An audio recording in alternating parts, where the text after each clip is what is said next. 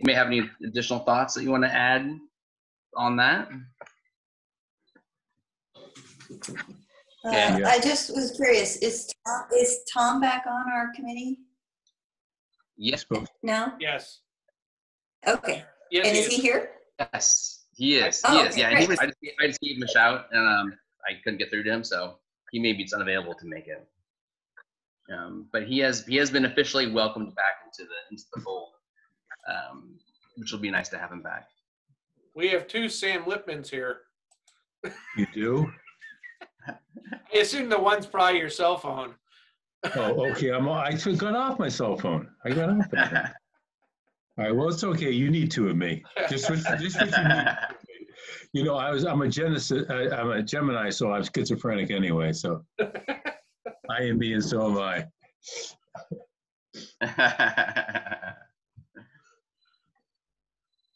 All right. Well, if you two up, you're probably pulling down twice as much data than you need to. Hey, Sam, why don't we start? Well, if you want, if the meeting get adjourned already started, or did somebody say, did we do We've this? not adjourned yet. No, Sam. Yeah, you have to be a little more patient with us. No, okay. Just wanted to know, the first thing might be if you want to report on our meeting, our call with Matt. Yeah, sure. Well, let's get started. Let's officially kick it off. I forgot the parliamentary procedure for that, but I don't have a gavel with me, but Sorry, this is Zoom. Carrie, remind me, what's the official language for kicking off a meeting?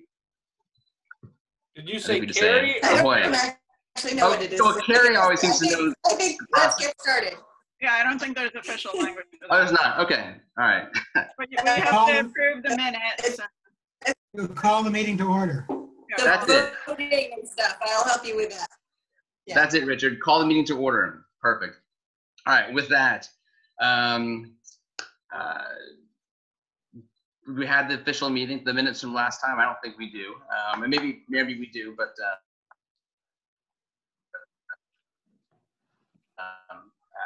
I haven't looked. Anybody in public on this call? No, I don't think so. Okay, so we can move on from that phase. Perry, are there minutes that you want to show? You want to send us along? Let me see here. I think the minutes actually you did, because the last our last call was right just before the board meeting, if I remember correctly, and there actually were minutes. Yeah. We can go to that So, at the next meeting. we can, yeah. Since we don't have them, we can do it at the next meeting. July. Was that July 6th? That was July 16th, correct? Yeah.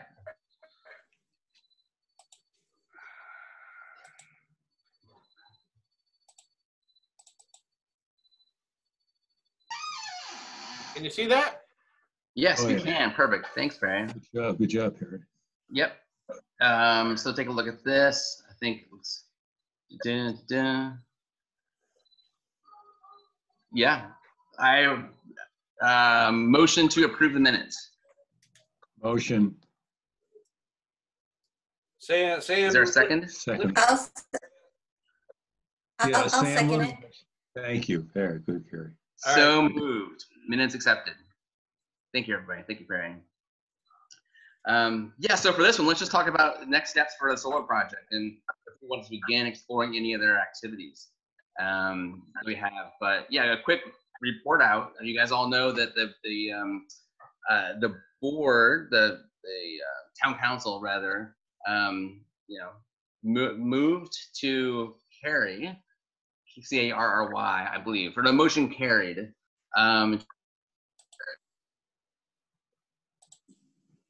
Got this proposal for that's good. That's moving on. It seemed to be. It was like the 11th hour of a long day or after an evening of meetings. I don't know if you guys were all there, but Sam and Richard and I were there, and John Bolts I think too. I think he also kind of stuck it out. It was good. There weren't too many hard-hitting questions. There was one gentleman who had emailed some questions to the town council beforehand. and we addressed those. Yeah, and I think just it was really just kind of not a formality, but the town council had appreciated all the work that we had done leading up to that moment. So it didn't give us much heartache at all in terms of our specific recommendation. Sam, Richard, do you want to add anything about your observations from that meeting? You guys both did a good job jumping in. Yeah. As far as the council meeting? Yeah. Oh, no, it was long and drawn out, and I was falling asleep. And Richard did a great job picking everything up again because I think I was on the next day thinking about what I was doing for the next day. But yeah, no, it was great. No, really. I mean, and the questions that came in from one gentleman really who never attended the meeting. So and he was asking things like, well, how do you plug all this energy into all these meters we have in town? Obviously, he had no idea of what the concept was of what we were doing. Other than that, it's fine. 6-0, they approved it. We're done, and we're on to the next step. Okay. Mm-hmm. Yeah. No, it was good. I think, as you all know, we've been Sam and I have been having conversations with Matt Sturgis once every couple of weeks or so, just to keep things moving. And we touched base with him on yesterday. And he had just gotten off the phone with Encore, I think for their first conversation, just to kind of get things moving. And everything seems to be going smoothly so far. The town has a couple of lawyers they know have experience with PPA. There's no new innovations in terms of the language, so it's pretty boilerplate. We'll see, of course. So Sam, Encore has asked by Matt. Encore has sent over their version of what a agreement should look like. I would tell you from a business point of view, and not just from a legal point of view, I'd like to look at that agreement. And for instance, there's things that they probably have already overlooked. For instance, we have potentially a windfall coming to us. If you remember right, Encore, one of the great things Encore did was even though it reduced a little bit, they put $200,000 into the kitty for interconnection agreement. And that should be in there as to the potential payment back if the interconnection costs are lower. And I guarantee you they're going to be lower. So there's things that the lawyers don't understand, that Matt doesn't know. And I would love to look at that contract. I do these things every week anyway. Mm-hmm. Okay. So I think I would kind of insist that we see a copy of that contract. And if we need to put our red lines in, I think it's fair. Okay. Yeah, I had a general question about what this committee involvement is as we go forward with this contract, and what are our responsibilities and what should our inputs be in general, and then the other question. Yeah, I was wondering the same thing. And then the another question I had was, should we be looking at as the next project? Should we be looking at topping things off with a remote site, which we got information from both Encore and Ameresco about potential. We've got sites, greenfield sites that are active, and both of them have offered if we want to participate or not. So that's one question. And then the third question I had is, what are other energy projects not associated with the solar project that we should be looking at? So those are my three questions. Yeah. Okay. Can I help with that one there, Sam, as well? Jump in, okay, So Matt has kind of jumped the gun on this thing a little bit. He talked to Encore about their Brunswick project. And I said to Matt, I said, okay, great. Encore has offered another remote project, but there's a couple of things we have to address. First of all, who's going to be the first one to build the projects so that we get the maximum savings off our top off, as you would say, Richard. The second thing is, and that goes to the fact that we should maybe look at Encore and others again for that information and for a potential other bid. Also, concerning not just the top off, but the question is, why should we wait to build this farm to get even the first part of our consumption as well, all our consumption, until we do build the farm. So I had talked to Encore about this a long time ago, just in passing, and they thought that was something they didn't want to do. But there's also potential that some will do that, and even in terms of remediating that, if nobody else is going to do it, all these companies have a termination clause in their agreement. So, for instance, I want to mention the group I work with, but they particularly, you can get out of a contract in a year's notice. So that kind of rectifies some of that if we're going to look at even starting from point zero with a solar farm with our first consumption, all of our consumption. So all that's going to be considered, I think, in our next step to maximize the savings for the city, the town. Number one, topping off what we don't use for our solar farm. And number two is supplying all the savings and energy until we do build the solar farm. And I think that's a nice undertaking for us. And I think we can easily write up a modified RFP since we get all the information, and we can decide whether we want to work with all the 8 bidders we have or just another general RFP. That's something I opened up for discussion, okay? The other thing I wanted to mention, Richard, is not before. Everything can be mutually exclusive, okay? Other energy is fine, but I think we're also charged with outreach to the community, okay?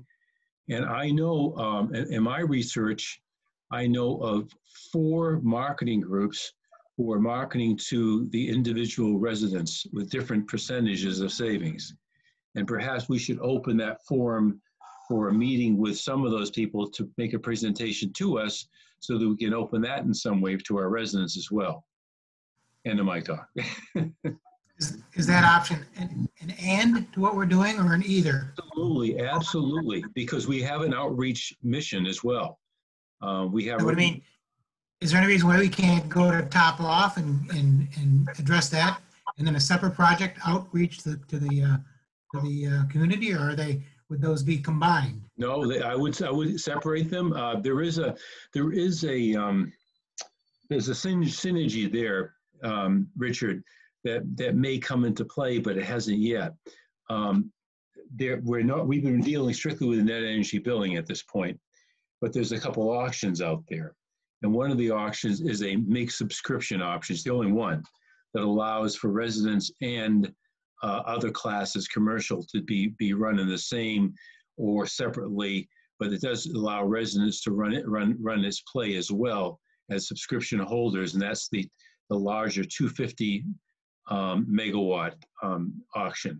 So without confusing the thing too much, which I can easily do, we certainly can make it easy for the community. I think our charge is to make the community aware of what's going on for them the best way we can and allow them to make their own decisions, but also supply a forum for them to do that. Maybe it's a Zoom meeting at the library or whatever. But I think we ought to think about getting that out to the public as well, beyond what we're doing now. Oh, what I'm thinking of is that if you look at the timeline, right now we know definitively how much more energy the town needs, and that can go out, to fulfill the town needs. If we go out to the community, the quantity of energy that we're going to ask for is not defined, and it probably won't be defined for months. So on one standpoint, we could go out almost immediately and say we want to purchase X number more of kilowatt hours. Whereas if we combine that with actions from the town, we're not going to know that for months. And given the fact that the rates are going to change at the end of this year, we may be reducing the amount of savings that the town can ultimately achieve. Yeah.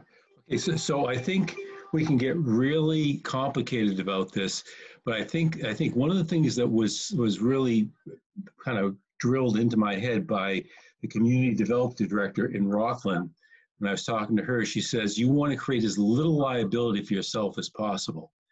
It says you need to take, what you need to do with the residents is to allow them to pick and choose whoever they want, but to make them aware of the programs that are there available. Because basically these residential subscription marketing groups knock on doors, and they take every individual meter, every individual consumption, and then they do their own proposals to them. I think that's fine. I think that's good. I think that's all we need to do. I don't think we have to take and try to figure out what their consumption is and bring it into our fold. I think that would be too complicated and may create some liability that we don't need to have. Yeah, I think we're tasked with getting the town to be green, not all the residents, except for the education piece. I don't think we should, bring the residents into our programs directly. So just right, but we do have a community outreach portion, so we should make them aware of what's going on, so they can actually make their own decisions. Yeah. Right. But that's something we can work too, because that's going to take a little work on our part as well. We can be the conduit of that, and I think that's really important and be really great for us. Yeah, I think the conversation with the community around how they can use solar power, green power, like that would speak of a natural conversation that will be had, when we, present the solar project that we're having. So I think we can kind of frame it as like a Cape Elizabeth, energy fair or something, where we talk about a solar project and how great that is and how the town is. We'll not be using green power. As by virtue of the fact that we're not keeping the RECs, that should be made clear. But then also, these are ways that you, as individual citizens of Cape Elizabeth, can actually use green power, and we can maybe provide resources and have somebody come and talk about it.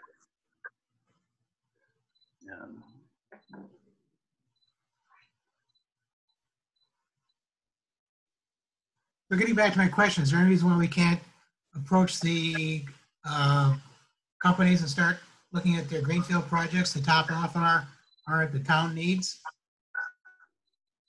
And also You're muted. What's that? I thought I did. Let's do that again. Let's do that once more, Richard. I'm sorry if I wasn't clear. Yes, we should. As I said, Matt Sturgis has already talked to Encore about doing it for their Brunswick project. Okay. Is that the same as the Brook project? Because in one of their offerings, they talk about a Brooks.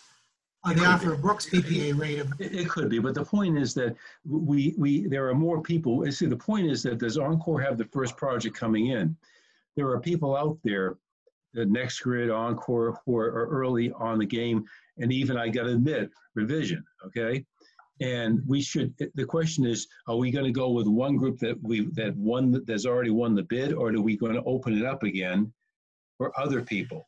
And are we going to open it up for all of our consumption before we even start, before we even have our solar farm in the first place?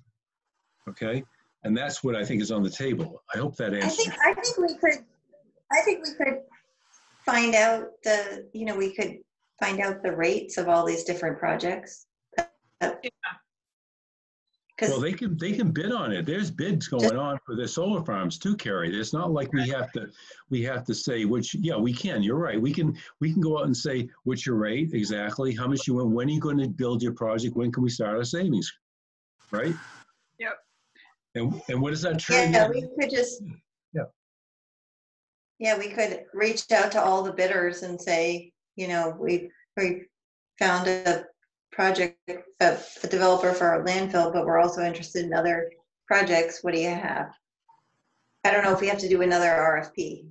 Well, we can certainly, it doesn't be but we could. It should be an RFP, but not as obviously all these people have given a lot of the RFP out, maybe just a page, okay, of what we want, and a page or two, and let them come in with some bidding, with some proposals, okay? I think that's fair. Would it need to be a formal RFP process? And We Yeah. could just limit it to the people who bid on before, easily. It's up to us. Mhm. I mean, I mean, you know, yeah, we're not dealing with, you know, the land or anything like that. It's got to be a lot simpler. We're just trying to buy into something they're already constructing. So I think that Right. the whole process would be much more straightforward. I mean, it's their land, is. it's not our land, it's, you know, so, you know, we're not guaranteed, you know, we're not in charge of the equipment, we're just buying electricity, you know? Right, which is what the town does anyway. I mean, Perry, that's kind of your bailiwick, right? Is that you enter into electricity contracts with companies all the time. So this would be a version of that. Just ask them for a proposal. I think it's fair. Let's write something up. Let's look at the drafts and let's get it out there.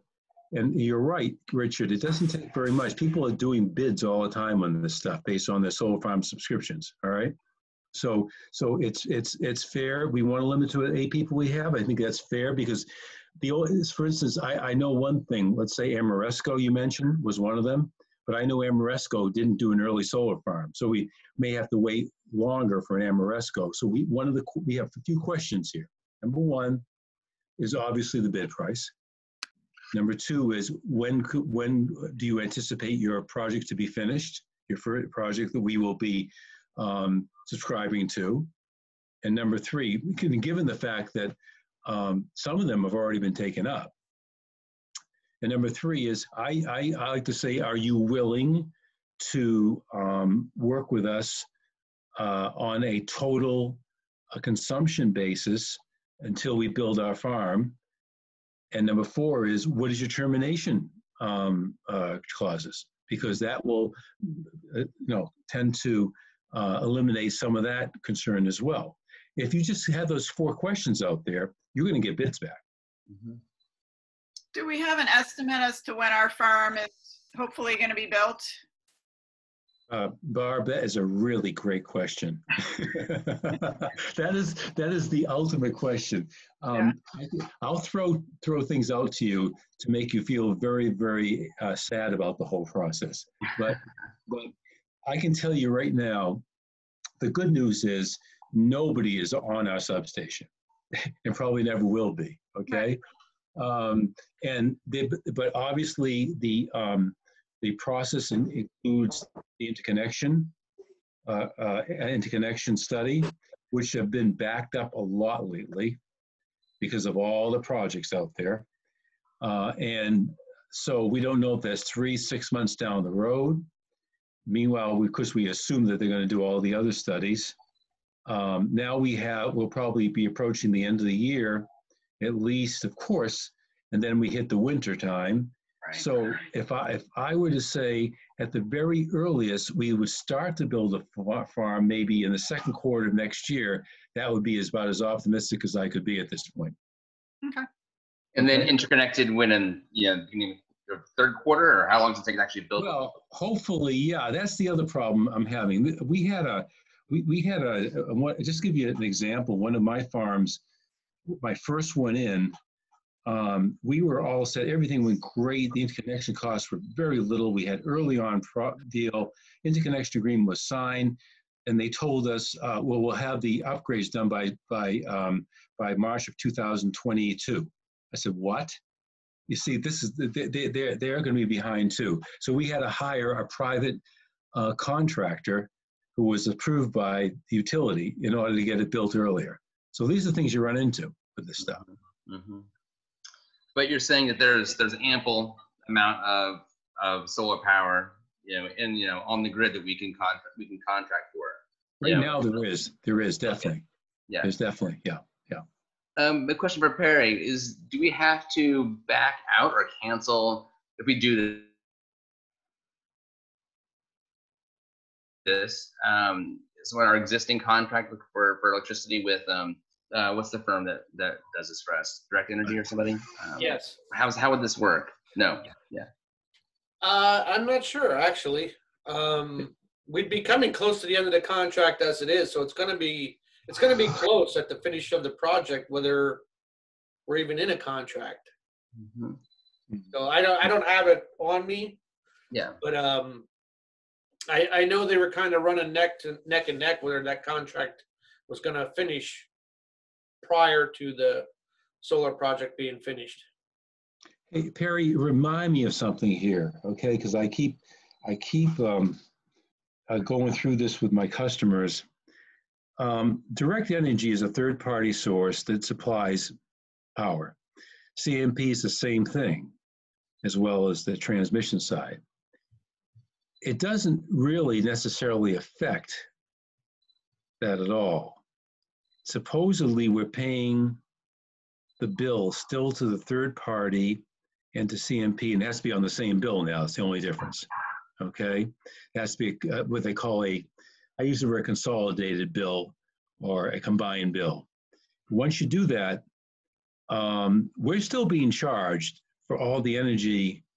Yeah, I'm pretty sure of it now. This is even if we build our own farm, we're just still getting credits for that farm. We're not directly taking something off the grid and reducing the amount of energy that would be billed to us by the third party subscriber. However, CMP would go and give us credits for that as well. So I don't think it affects them whether they have a contract or not. Carrie, help me out on this one. Would it matter? What I'm not sure about is if it matters the value of the credit. Like, so if you have so if you're in the standard offer program, that's what we've been calculated the value of the credits off of.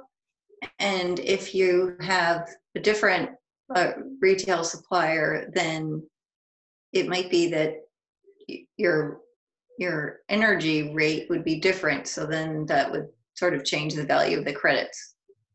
It wouldn't change the value. But I'm not sure.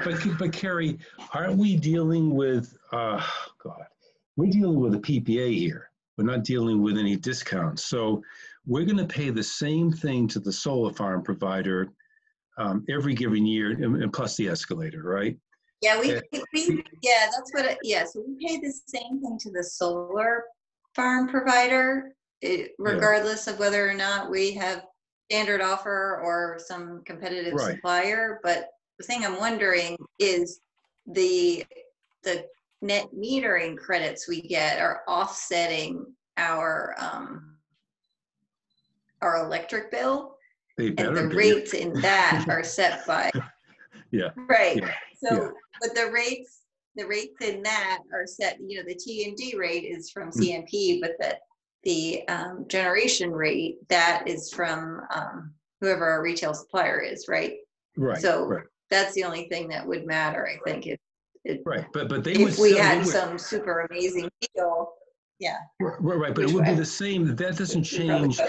So, and I was just wondering, Carrie, I think, in this case, we're a solar farm sponsor and a solar farm subscriber, as opposed to just a solar farm subscriber, right? Because they're the sponsor. They own, that's right. So we're still a subscriber.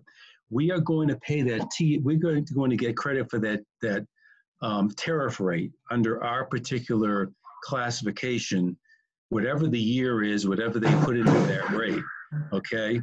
And and if I'm correct here, the direct energy or the third-party supply, whether you get another 3-year contract or not, is still going to charge you whatever they're going to charge you for supply, and the T&D rate is going to be still charged the same way by or delivery rates the same way by the CMP. The only difference is direct energy has to fall in one contract. I think the other thing is that we shouldn't be paying a lot for electricity because we're going to be saving because of net metering. So now I forget how much we use, but say just like 100 kilowatt hours a month, which I know is like not even how much a house uses, but let's say 1,000 kilowatt hours a month. If we generate 500, we're not going to pay for that, but our rate that we pay for the 500 we need is based on the contract with Direct Energy and for the energy and the CMP T&D rate. That is right? correct. That's correct. So all I'm saying, Carrie, here is, and I think what Perry's trying to figure out is their contract with Direct Energy, whether it's a 3-year deal now and another 3-year deal later, really isn't affected. Direct Energy is going to charge us the same rate and the same amount for the energy we use. We're going to get the credit off that bill each month, but it doesn't change their position. But like the way my net metering works at my house, the way it works at my house is that I just get, so right now in the summer, we generate more electricity than we use. So our bill is $12 or whatever the fixed charge is. Yep. And then we get kilowatt hour credits. And then right. It's winter, supposed to monetize. Yeah, I get it. So what we pay Direct Energy will be very different than what we're paying now, because we're going to be getting all these credits. No, you're absolutely right. You're absolutely right. What we pay Direct Energy. The question I have is, okay, so that's correct. But Direct Energy's contract usually is usually about not consumption, but it's about the rate that they'll charge us on a contract basis, whatever we consume. So here's my question here, Carrie, based on what you say. Is Direct Energy, this is a good question. I don't know the answer for. Interesting. It's one thing I don't know about. That puzzles me. But does Direct Energy actually get paid the full amount?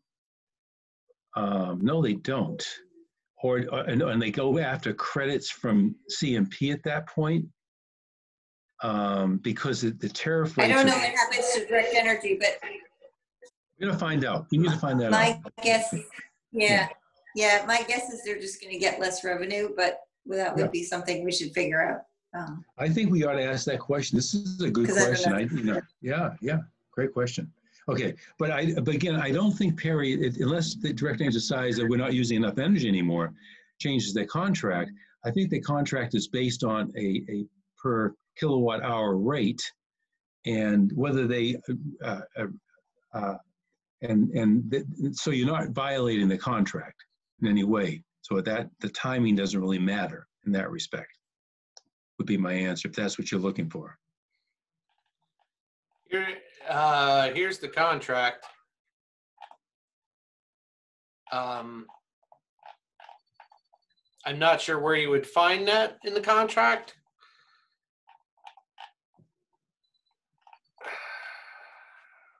There we go.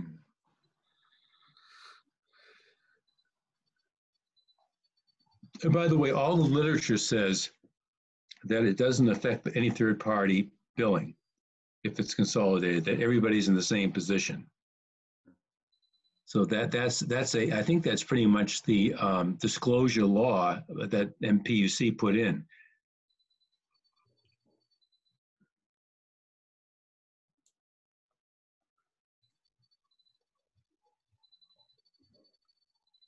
Just let me know if you want to turn the page. Go ahead.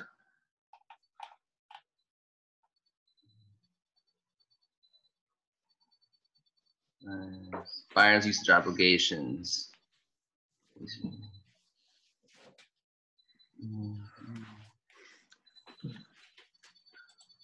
don't think it says anything about.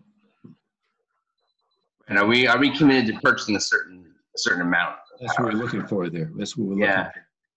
I don't think so. They may have based their rate on that, but they may. I don't know if they can hold you to that. Let me go back here. Yeah, go material back. Material usage deviation. This is what I was looking at here as far as December 2000. Yeah, it looks like 22 is the end of contract. Country contract quantity. Okay, so you have a usage quantity. Again, I think the issue is, I think MPUC has basically negated any of these contracts per se. But you know something? You have, ask Charles, what does he think about that? Okay? Charlie Agner about that, what he thinks, okay? He would know real fast, okay? And What exactly do you want me to ask him? Well, ask him, tell him we're building a solar farm. He knows that. And whenever it's been built, we're obviously going to use a lot less energy from you, whether we have a contract with you now or we re-up a contract with you later. You're also going to have to consolidate the bill. That's just part of the procedure with a CMP bill, which doesn't change your contract. Does that affect in the contract that we presently have or any future contract in any way? How's that? Okay. Does that affect the contract? Okay. Yeah, and then once we know that, we'll be able to make a decision how much flexibility we have. And hopefully we have flexibility to bid out, some more solar power. Oh, yes, thanks, Sam. Also, second question, if we buy energy from a solar farm now, how does that affect the contract at all? Hey, John. Hello, sorry I was late, but you wouldn't let me in for like a few minutes. Well, hey, John. That's really good questions, yeah. Okay. See, all the literature says they can't do anything about it, but let's figure this out. So who are we asking about this contract? Direct Energy. Okay. Or our broker at Yeah, third-party provider, yeah. Right. Yeah. He's the broker, you're right. He's the broker. So there's kind of two questions when you're looking at a contract getting out of it. One of which is, can you break it? And if you do, what does it actually cost you if you do? Because recourse, depending on the situation, also might be limited. So there's usually kind of two legal questions around that. It's like, can I do it? And if I do, what's really the cost? Because some things that may appear to be enforceable might not be. So you really want to know where you stand.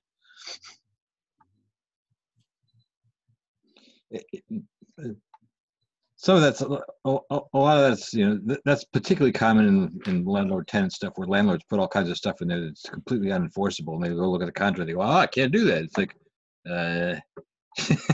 yes, you can. But even in other contracts, I've seen it where you go, oh, okay, well, we can do my that. exposure is limited. Yeah. Perry, thanks for bringing that up. That's a really good point.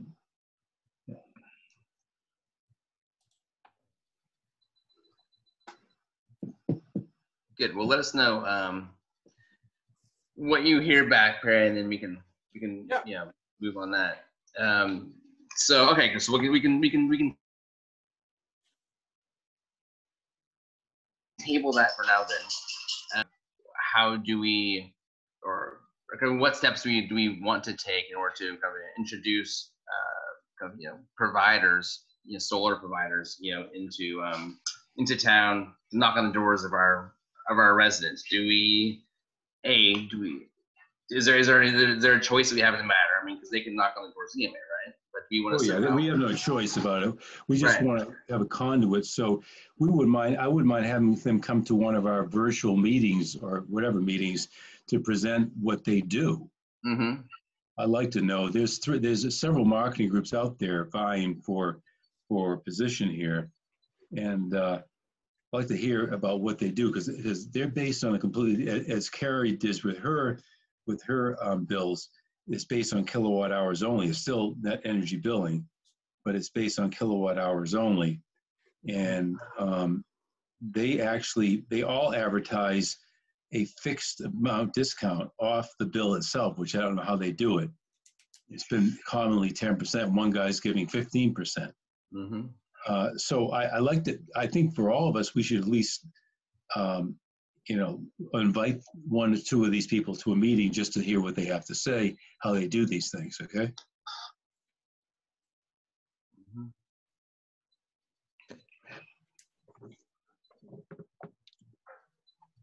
John's about to talk. Yeah, no, I was thinking. So as we're thinking about bidding out our additional electrical capacity and possibly opening it up to the town, you may be get the best deal if you basically package it as one deal. So the town is going to bid out this much capacity, and we're going to allow for aggregate sign-on of residents. So your total package of kilowatt hours that you're bidding out is actually even larger. It would depend on the appetite of the provider to have that kind of structure. But if I were a provider, I'd be, rather than going and knocking on the doors myself, I'd much rather have the town aggregate, and I'd still take the end user risk, and offer a deal for the package. I want to get my numbers as big as possible. John, the issues with that are a couple things. First of all, how do you bring in everybody under one banner, and that becomes an organizational thing. And secondly is I mentioned this earlier before you came in, one of the head of community development for another town said, to take on the liability at all of being responsible for bringing in other people, individuals, can create a liability you don't want to deal with. Better to be just a conduit for other people.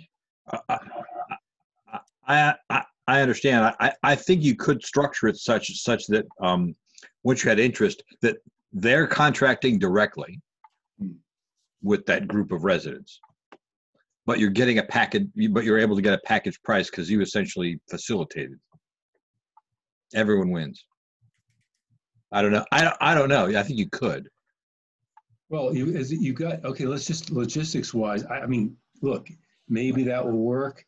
But the logistics may be more than we want to handle. I don't know. Could be. Yep. You know, I mean, that's a whole different level. And you know, we could do it through people signing up at the city hall or at the libraries, and then each individual person has to obviously send their bills in, right? Or they have to get permission. Well, so yeah, it's. You know, again, I'm not against it. I just think I don't want if I want to take the responsibility to do it, you know? It's mostly applicable if you're talking to providers that would want to aggregate individual customers anyway. Right, you're right. And that's another thing you just So mentioned. They have the structure already in place. And yeah, and a lot of them don't that we have.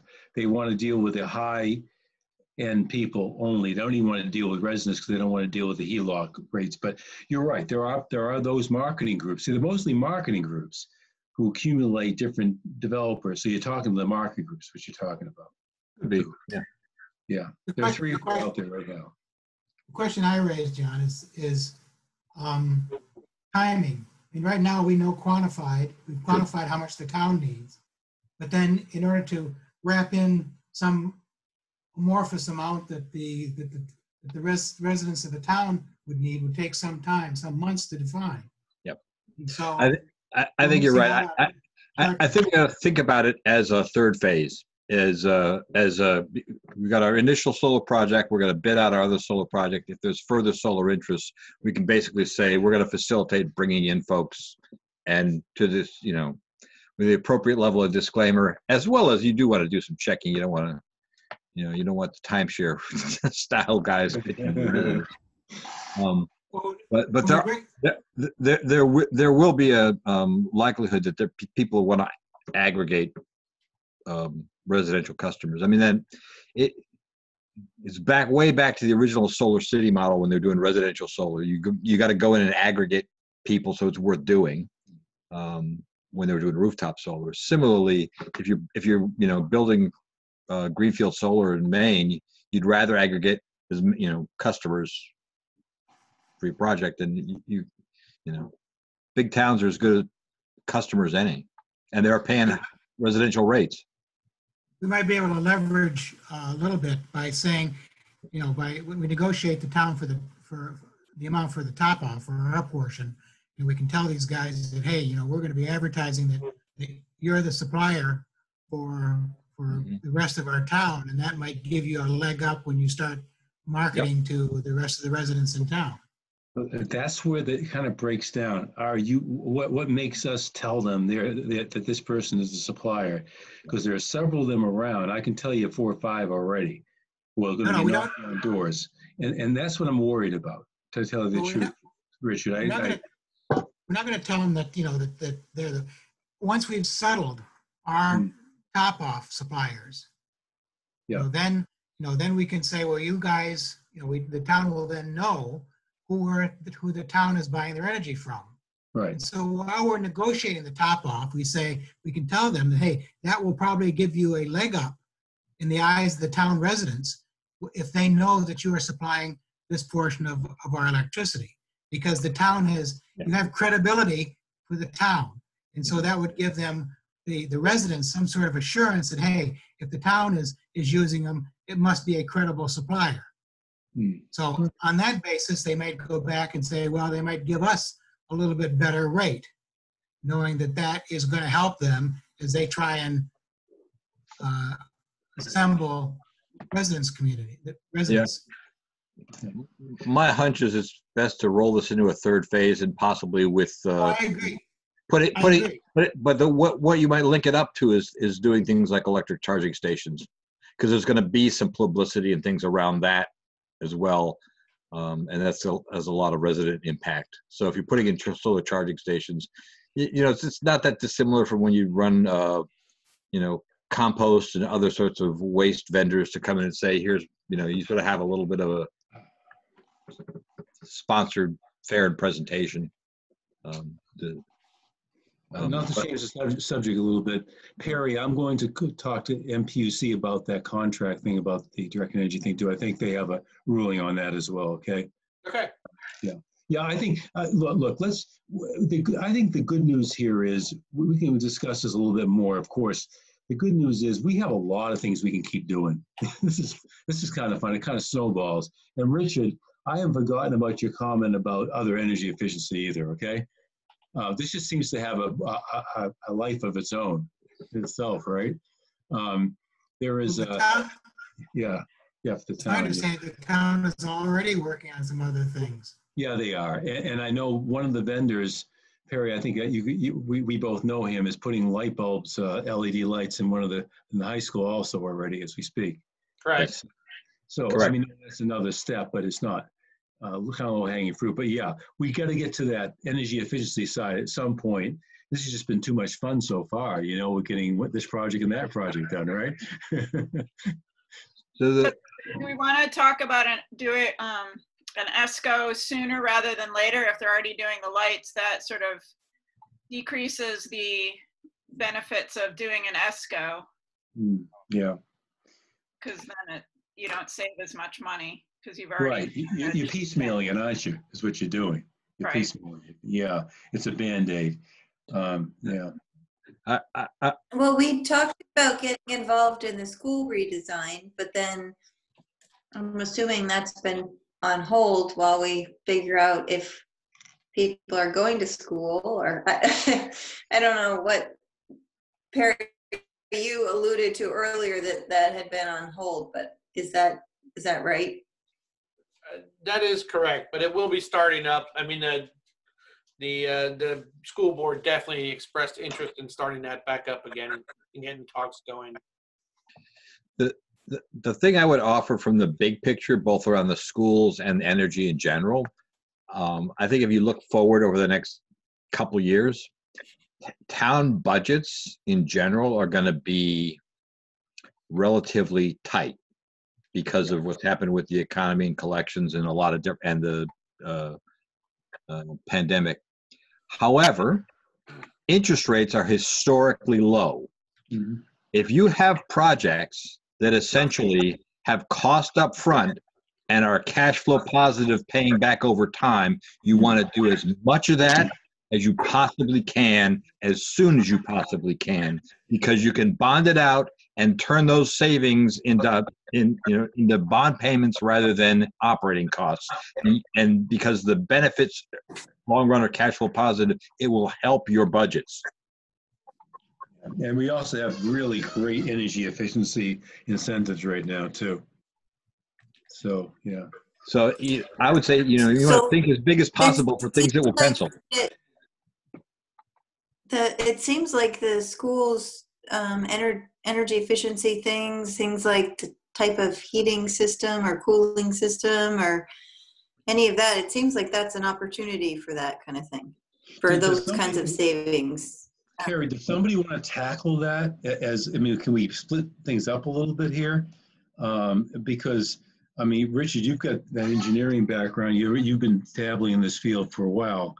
And if you want to look into it, why don't you? Because the other stuff is, we've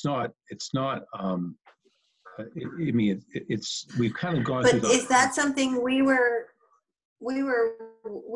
planning to do that, and we were waiting for the right point to get involved in the school process? I thought that was our plan, and it hadn't come yet. But I do agree we should have someone who's right on that. So Perry, do you think there's a consensus now about what they want to do with the buildings? Because right now they talked about sort of redoing the buildings, but really there's sort of a question of how much do you want to do? Because some of them are really, really old, and some of the things that they've put off for a long time, like ventilation, are really showing up in a big way right now. And so I'm not sure if and there's going to be a trade-off between budget and how much you want to get done, because we've got some of the oldest school buildings in southern Maine right now. And rather than patch what we've got, which is sort of was the original plan, there may be an appetite to do something more substantial. So until that sorts itself out, it's hard to play on the energy side. Yeah, you hit the nail on the head. I mean, everybody should be able to tell John was a former school board member, so he knows how it gets done. There you go. Yes. So we'll just have to keep our eyes and ears open. Well, I think it's worth having a little bit of a discussion of. That still needs to be the plan, right? Yeah, I do think it's worth having a discussion of, if you are building a whole new building, here's how we can play in that. If you're not building a whole new building, here's how we can play with that, even if it's just the back of the envelope level, because there's two clear paths, I think. It's just a question of timing and appetite. But they're not going to just sit there and do nothing. That seems clear. Correct. What about other town buildings if they're not ready to move on the schools? Are there other town buildings that have easy serious needs that could be good for energy efficiency projects? Yeah, you name it. I mean, basically the town buildings have pretty much been untouched as far as energy wise. It could be anything, LED lighting, new heating systems. They need it all. Do we want to bring a company in to do an ESCO analysis, like the investment grade audit or whatever? Ameresco does those. Well, does the town have a long-term plan where they prioritized some capital projects? Yes and no. Yeah, the town manager has a list of what's coming up in expenses, but I would say a plan, no. Not that I've seen. Even just broken down from the standpoint of priorities? No. It's just a timeline or just a list? Just a list. Like I have submitted things for repairs or replacement based on, I think it was 5 years out, and all subject to change, because at any given time something could retire early. But that's the extent of what I've seen so far. As far as building upgrades or anything like that, no. So briefly, going back a few years, there was a review of all the town assets and infrastructures several years ago, but it was never kept up to date. So right now, the town's ability to understand what assets it has and what condition they're in is limited. And as a result, it's very difficult to make a long-run capital plan. So could we bring in a company to do an investment grade audit to figure out what needs to be done and what would save money and how to get that done? Is it free? No, it's actually, I don't think it's free, but it's not that expensive, I don't think. Okay. I don't know. It could be free if you gave them the business. Yeah. They call that a breakout audit. Yeah, Yeah. I think if you do it and you end up going with that company, it gets put into the contract, but So Perry, if you did that for all of Fort Williams Town Hall and the auxiliary other buildings that are not the direct school buildings, that would be Yeah. a substantial package. Yes. And there's a lot of opportunity. Did I miss any big the building? Oh, probably you could also do the facilities buildings, because not the main school buildings. I think that's another kettle of fish, but any of the service buildings in the school system. If you wanted to do this, my limited experience here, I've been involved in bringing in like an Amoresco and run them against a Constellation and a couple others, and ask for a overall proposal. And what they'll do is not a full OSHRI audit, but they'll do kind of a 30,000 foot view and give a particular proposal, and then at that point you could select who you want to move forward with. yeah. Yeah, so you could have them. I think how Newtown did it is they picked a few buildings for the initial the initial estimate, and then the investment grade audit was done on all the buildings after they picked the one Amoresco. Yeah. Would that require an RFP to put that out? Yeah, maybe an RFP. The thing is, the problem with an RFP is we don't know. They'd have to do site visits and because we can't determine, like with the solar farm, we know where it's going and all this other stuff. But yeah, we can at least get 4 or 5 high level, really branded people out there, branded companies, maybe less than that, and let them give us a proposal by looking through the buildings. I think that's fair. Yeah. Gotta get started somewhere. All the buildings at first, I think you pick a few that are representative, and then. But yeah, it's good to get started. Be interesting. We could ask Tom he might know more about this than we do, how it all works, since he's on the board of Amoresco. So we could ask him what the process would be. Well, and don't forget we had Amoresco came and spoke to us about this. No, if Amoresco's involved, Tom goes back into jail, doesn't he? Yeah, no, he might. I'm like, oh, Amoresco again. He hasn't come to the first meeting yet again. He can never be on the committee again.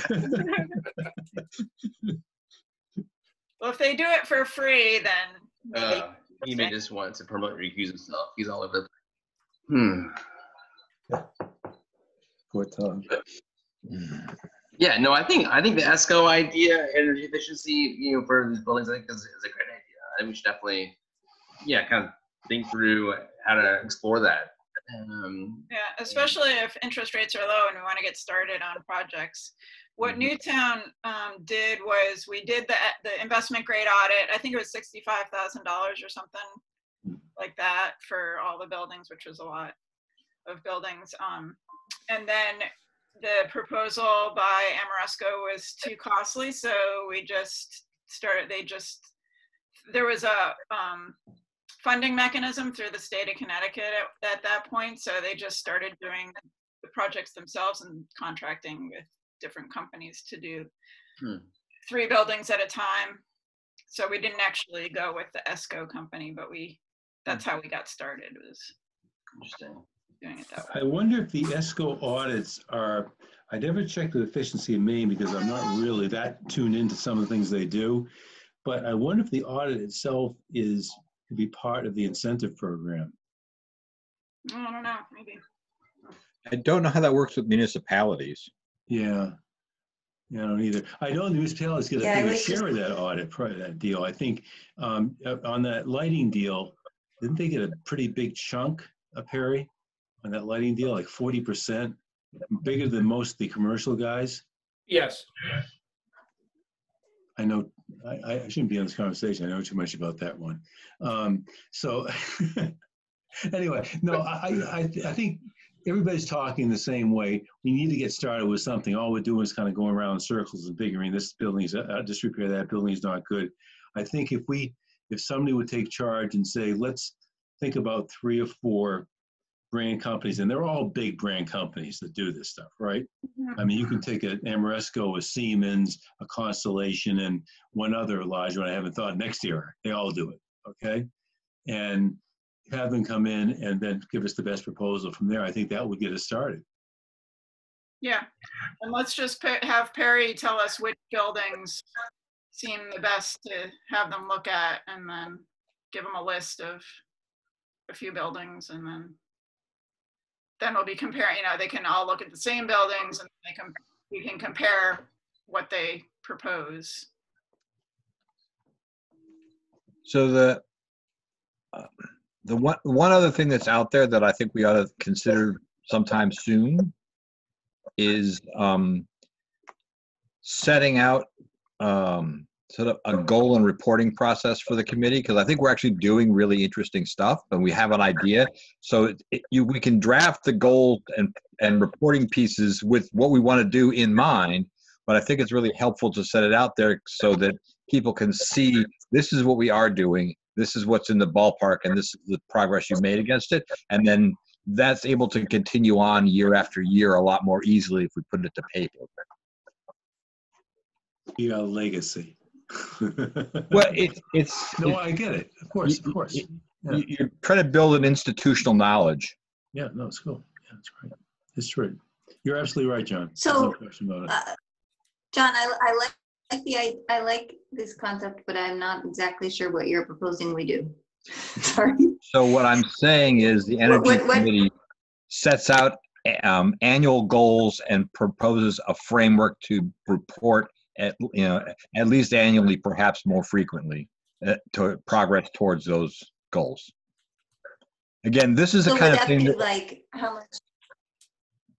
I'm sorry, what?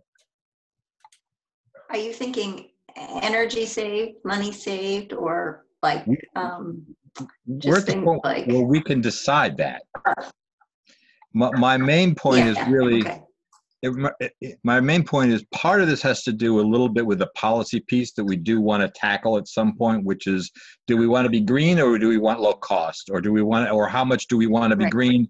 And those kind of policy decisions, they'll kind of sort themselves out a little bit as you go forward, or how we want to elaborate on that. But those sorts of goals and policy and reporting types of things will guide us, because we're getting the input up front as to what direction we can go, how much latitude you have to do. If the remit of the committee is only pursue cash flow positive energy projects, it's a relatively narrow remit, and you can do that. If it's a wider than that, you want to kind of know a little bit how wider and what level of commitment. Mm-hmm. I mean, it might be something that comes out and say, we want to aim to get Cape Elizabeth carbon net zero. However, the town will only fund the cash flow positive portion of that, and we're going to fundraise to do externally to do the rest. Or I don't know what the answer is, but there's a number of possible outcomes of what you set for the goal and how you try to achieve it, and what you. Hey, John, in doing that, however, and I don't want to be derogatory. We have to be on the same page with the town. In other words, we have a mission. We should make sure we're not overreaching our mission, and then maybe we will be in concert with that mission as we move through our goals. You got it exactly. What I'm saying is take the mission and flesh it out to the next level of detail, and then you have a reporting framework that matches both the mission and how you fleshed it out. Okay. I don't think it changes anything we do. I just think it's putting some structure to what we have done and are planning on doing, and it makes it a lot easier for people to follow along and propose things that are worthwhile for us to do. That's all. So the process I would suggest for this is people who are interested to do this sort of set up a workshop to to talk through what it might look like and throw a straw man up there to see what, maybe this would work. And if we have something to propose, we'll pass it on to the town council. John, do I hear you volunteering to head up that I committee? think he is. I really do. He's good. That's fine with me. That's fine with me. I mean, I'm the one who's pushing for it the most. I don't have a problem with that. But John, I will help you with that if you want. Great. Okay, good. Well, while you're setting I think agendas, that's so write important. that one down. So what are we going to do for next time now that we've talked about? This is great. This is great. We got a lot of things to do here. I think it's great. No, we do. We have, Barry is going to find out about the third-party deal. Somebody's going to write up some sort of framework for a potential, not an RFP, but something for a bidding process for extra energy.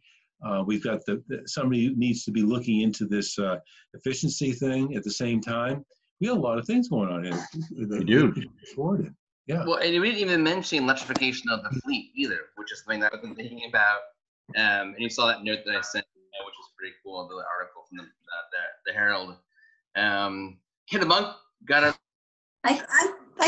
On that, Sam, I was just looking Tesla. on the Efficiency How Main you gotta do website that? about the. So Saying, Carrie? Sorry. Mhm. Carrie, I didn't Well, hear I what you said. was just looking on the Efficiency Main. Yeah, I was looking on the Efficiency Main website just to see what they offered for municipalities. And they do offer some rebates and stuff around heating and cooling technologies and lighting, it looks like. But as I recall, there was also potentially some incentives for charging stations. And remember, didn't someone come talk to us about that? That's right. But And- I was wondering if we should have someone just reach out to Efficiency Maine and say, look, we're the Cape Elizabeth Energy Committee. Yep. We want to save money. We want to save energy. How can you help us? Great idea. Well, they're doing a I'm happy to presentation do to us. that. Yeah, excellent. I actually think it's worth looking at Yeah, I can do that. all aspects of the current state climate plan draft. I think there's things that may impact the town from almost all of those sectors. Hmm. And they're sort of, not all of them are quite within our remit, but most of them are. And they're, how do we both contribute and leverage what the state's doing? It's really interesting stuff. Mhm. You haven't seen it. The draft's out for questions, I think, now for survey. Wanna send a link out to that, put to us for that? Yeah, it's worth what I did is there were presentations on each segment of the plan that are videos, which is how I digested most of it. They're each about 20 or 30 minutes long. It was worthwhile. And there's PowerPoint presentations that go along with those. So I'll send a link out to that. Let me make a note to do that. Yeah, I was involved in the energy part, the energy working group. So there was an energy working group, a transportation one, a buildings working group, which would all be very relevant to what we're doing.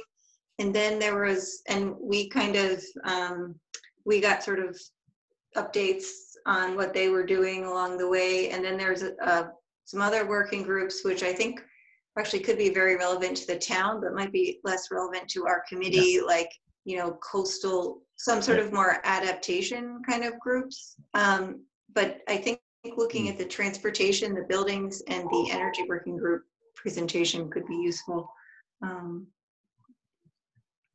I agree. I'll send those out. yeah, I think it's a good point though. Is syncing up with what the state government is doing and wants to offer, and and what they're doing to try to help make towns like ours use less energy and more sustainable. And there's a lot out there. Particularly in the era of Zoom meetings, I think it'd be really probably easy to get someone from that higher up in that plan to talk to us about how we might participate in what they're doing. Yeah, if we talk with, I can reach out to Michael Stoddard. He's the director of Efficiency Maine, and he was also the leader of the buildings working group. I think he would be good for us to talk to. I don't know if he has time. He's very busy, I'm sure, but Yeah, or he could send somebody else that he knows. Right. Yeah. But remote Yeah. meetings are not so hard these days. no. And- Don't tell that to Yeah. Perry. Yeah, but not 5-hour Yeah, one. you're not Sam. Perry had a 5-hour one.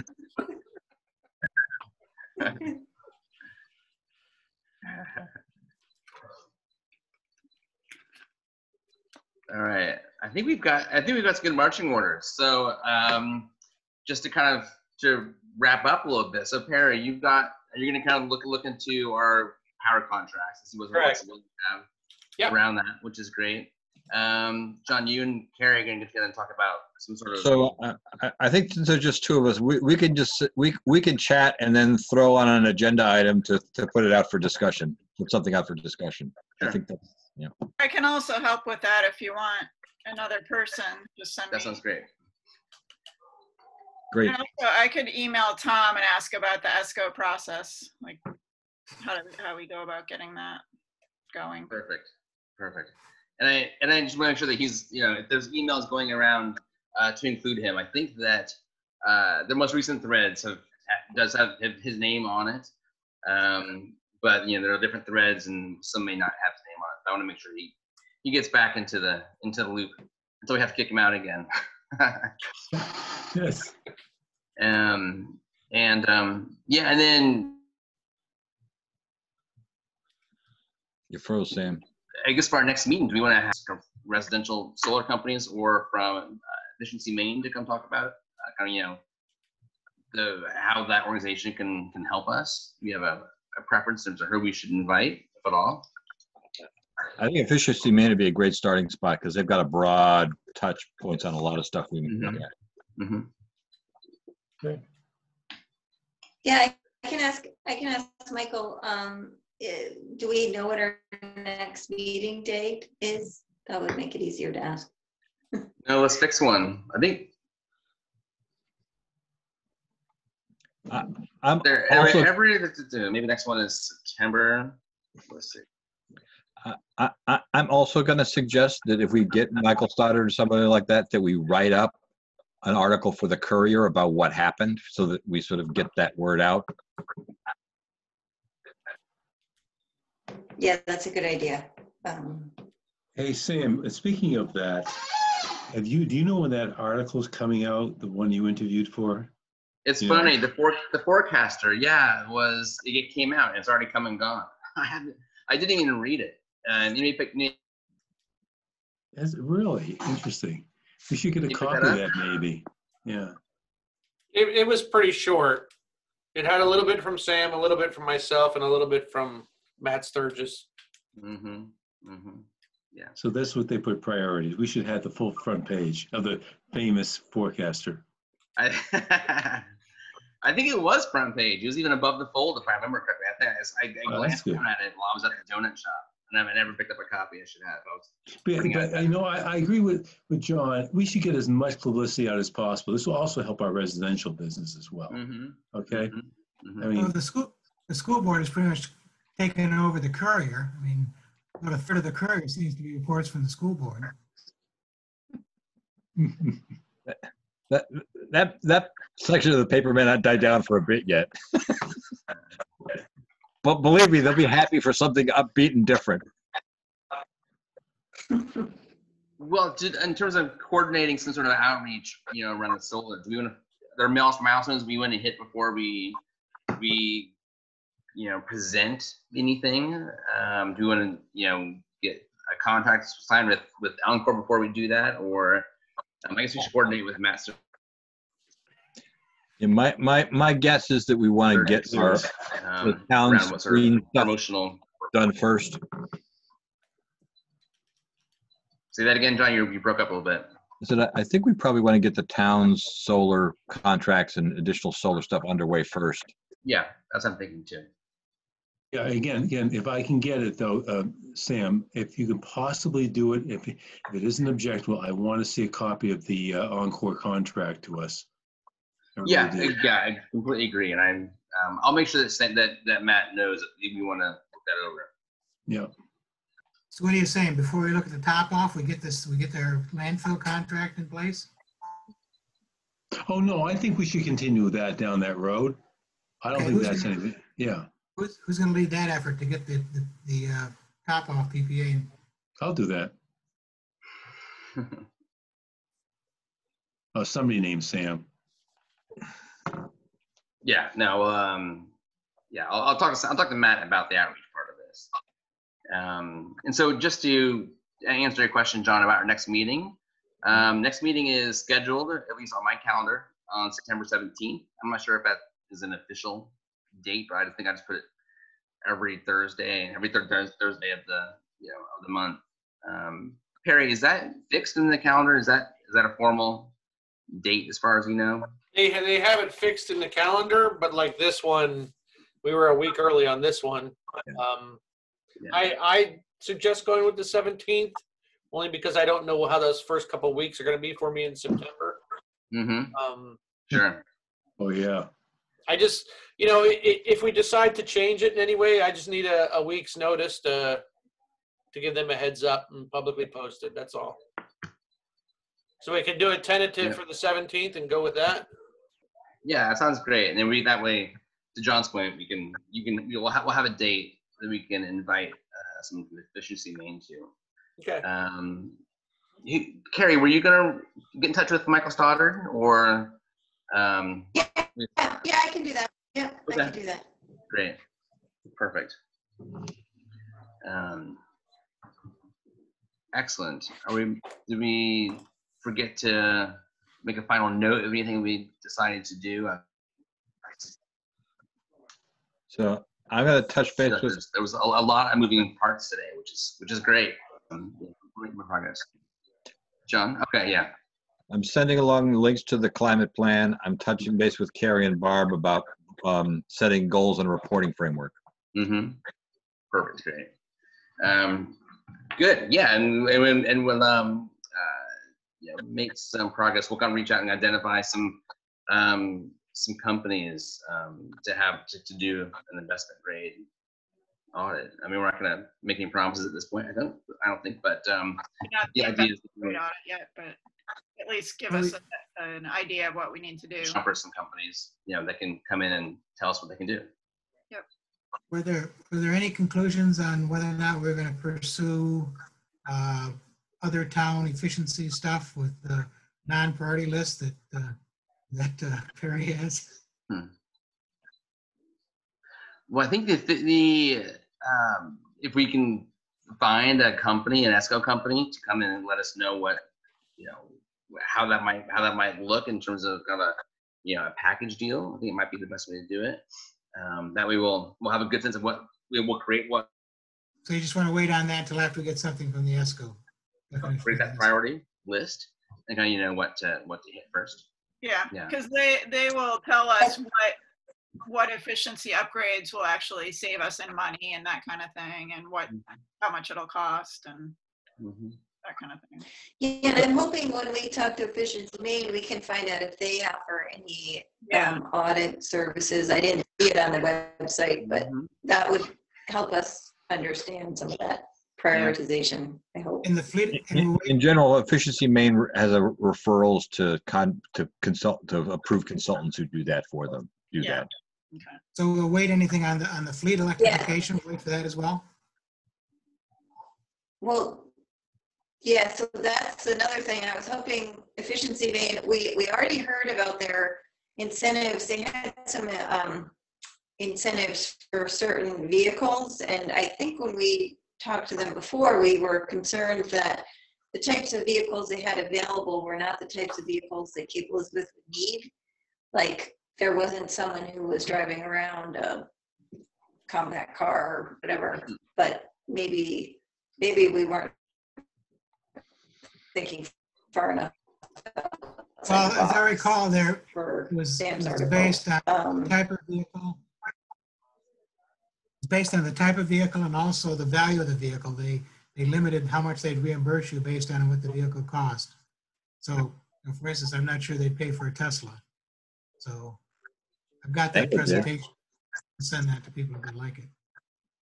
But didn't they do that in that article you sent out, Yeah. Sam? Yeah. So Yeah, they did. if the police are gonna start, change it, if they need new vehicles or whatever, they might consider a Tesla or whatever. So we ought to actually think about what a entire town vehicle electrification plan could look like, because the more that you can do, the better off you'll be, honestly. For the most part, town vehicles, unlike private vehicles, have a known duty cycle, a known range that they go. Their ability to simplify repairs and maintenance and things like that all aggregate. So we really ought to think about this from the entire, whatever the town fleet is. And, some you may be able to move sooner rather than later, but long run, I think you want to electrify everything you can, because the duty cycles and costs and total cost of ownership is lower. Mm-hmm. Yeah. Yeah, that would be a really exciting project. I think we probably need some Perry's spare bandwidth to help us identify what parts of the fleet can we swap out. So I'm not quite sure when you might have more space in your brain, given everything else on your plate. But that'd be a good project. I'd love to kind of work with you on that, to look at the fleet and kind of see, Okay. I wouldn't be How we opposed can to a electrify company that. vehicle for myself. Mm-hmm. There you go. Well, sometimes a lot of the resistance to doing fleet changeovers is people have gotten used to the vehicle that they're using, rather than looking at how does the vehicle actually function. Mm-hmm. Right. Exactly. And you have guys driving around in trucks. They don't really need a truck. You might need is a couple of smaller utility vehicles and one big vehicle. And so it's really going back and looking at what are the fleet needs and how can you electrify that fleet and how you phase it. There was a lot of resistance for police not wanting to not drive giant cars, even in cities that have little tiny streets, which is it's crazy because that's not really what they need. But there's a resistance there. So I don't think we have that to the same degree here, but there's a lot of opportunity, because vehicles are a significant expense over time, both on the asset and operation side. Mm-hmm. Sounds like we need a vehicle audit. Park that vehicle near that building, they'll do that too. Yeah. Well, I know we've got the list of vehicles that we've got in our fleet. I was looking at it just not too long ago. So we have that, at least. We have a database of all the cars that we own vehicles. Yeah. Except we do and we don't, because you have the ones that are, some of them are with building and grounds budgets, some of them are in the police department budget, some of them are in emergency services budget, they're not all aggregated. Believe me, they are not. You don't know what the whole town vehicle picture is by looking at one page of the town's report. You don't. Sounds like something the town council ought to look at. Yeah. Asset accounting is a sore spot with me.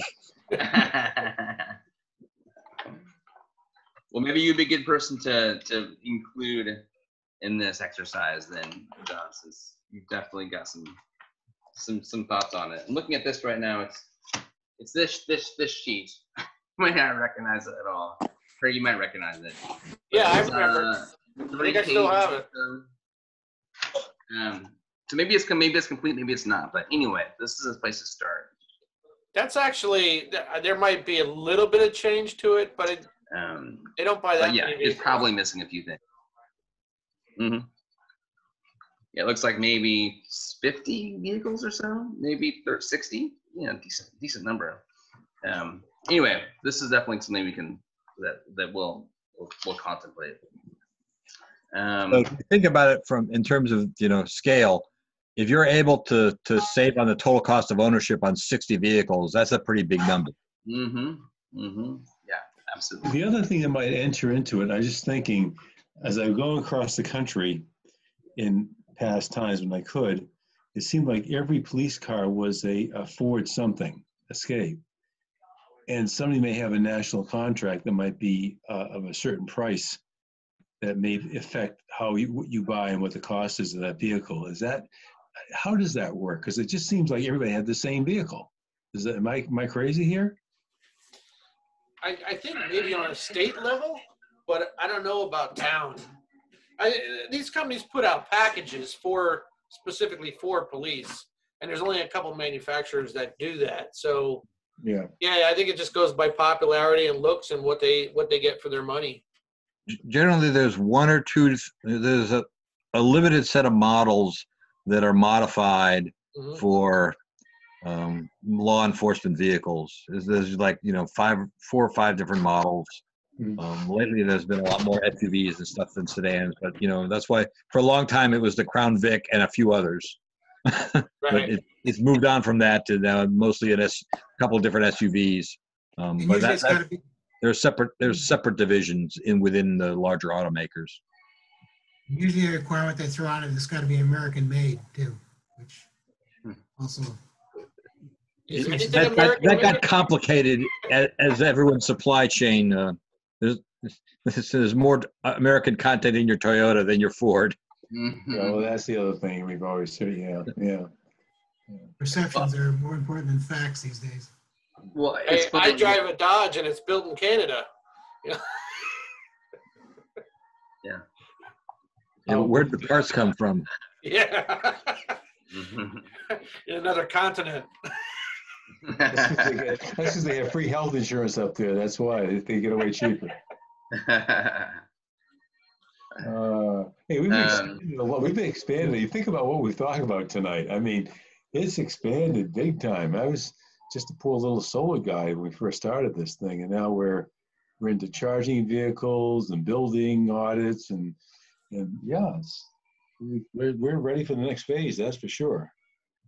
Well, I think we can all walk and chew gum at the same time and do more than one of these things simultaneously, especially if we divide and conquer a little bit.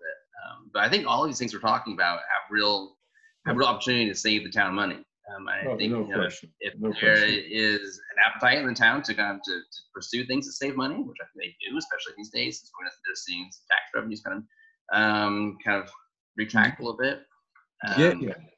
If you go down the path of vehicle electrification, and we've already gone down the path of essentially getting green power, you've lessened the carbon footprint of the town dramatically. Okay. And all your power green, and you're turning all your vehicle green over time. That's huge. As long as everybody is willing to do, their little part there, I think it's great. I mean, I don't object to it. I think it's great. It just I'm just either impressed or astounded by the amount of breadth we have at a given meetings, where we start and where we finish. So I just continue down all these paths. You're right there. They're mutually exclusive in many ways. Okay, so there's no reason why you can't have a couple doing this component, a couple doing the other component. I have no problem with that. Just don't want to cut off, I just don't want to bite off any more than we can chew either. And logistics can be an issue, but if you guys think you can handle all that stuff, great. Well, a lot of it's exploratory, so we'll see what is easy to do and what is going to take longer. And you'll get, when you take a look. I agree. I think. Carrie? You broke up, Carrie. Yeah, I think we will need to focus ourselves, but we can do this exploring, and then maybe the goal setting thing that John's talking about, and then figuring out sort of what will help us prioritize. I don't think we'll be able to do all of these things all at once, but hopefully over time. John, you just finally got to me. We can say we do all these things, we get all these things started, and we say the next committee's got to do this, right? That's what we do. Yeah.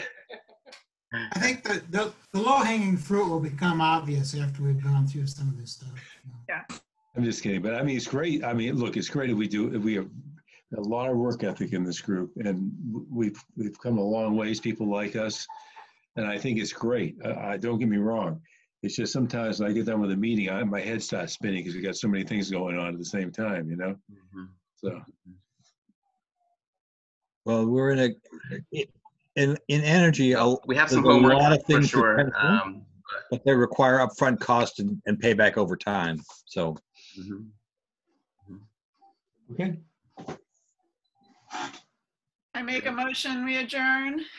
Good, Barb. Second. So moved.